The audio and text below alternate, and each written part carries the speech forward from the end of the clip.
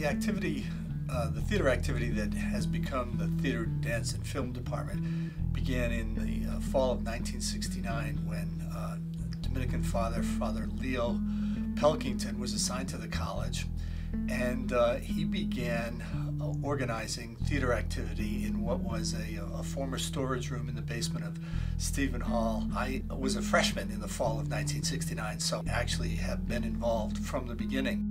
For January of 1976, the bicentennial, we should do something a little more elaborate than could be done in the Friar Cell, which was effectively a black box theater, 100 seats, and they supported the idea of doing a larger production in Harkins Auditorium, or what was then, and had been for many years, Harkins Auditorium.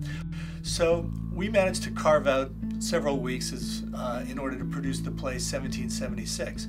And that was our foothold, really, in Harkins Auditorium.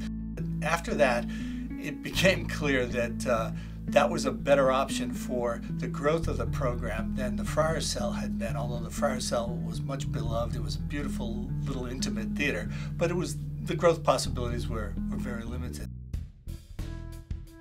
When John graduated and got his MFA from Catholic U, he came back and became the head of this program.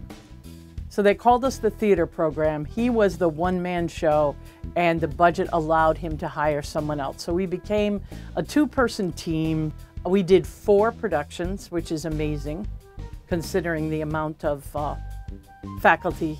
And we had, I think, very high-caliber shows.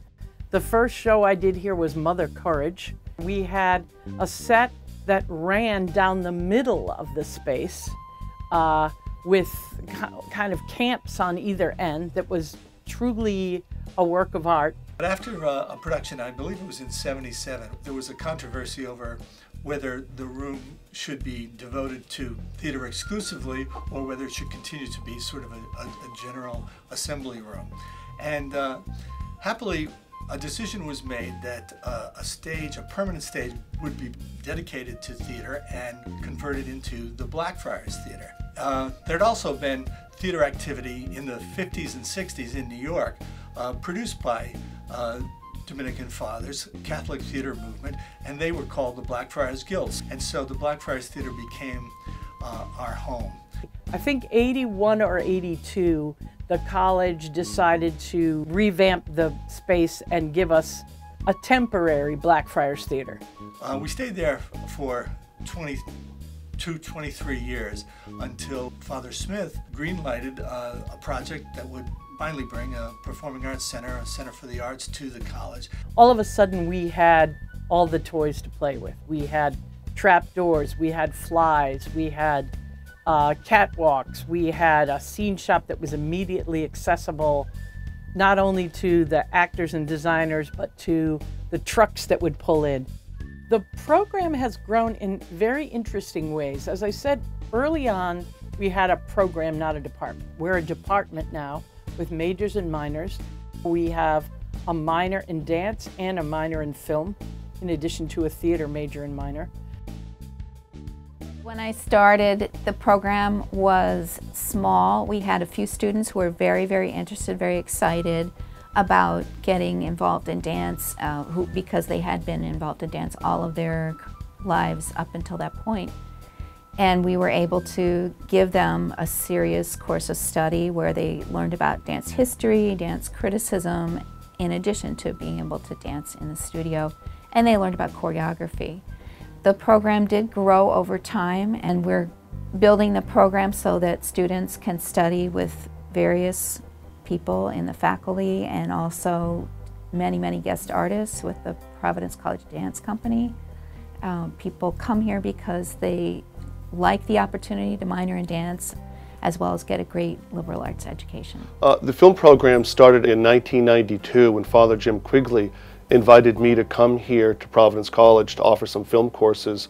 And then over the years it's developed actually into a minor program. We have a number of courses, a number of different professors offering those courses, from history to screenwriting, to theory, to women in cinema, world cinema. We have all these courses.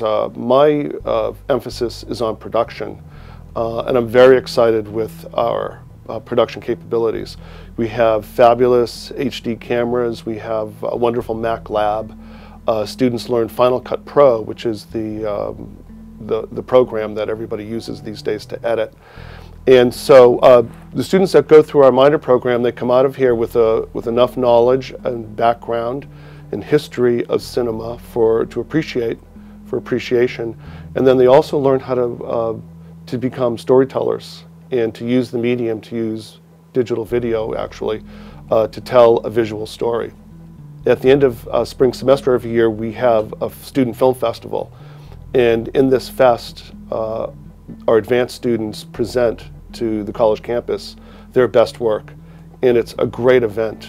And I'm just so pleased with the quality of work that students are able to produce. A number of students have gone on to work in Hollywood, to work in New York, and it's a great program and a gem within the theater, dance, and film department and for the school.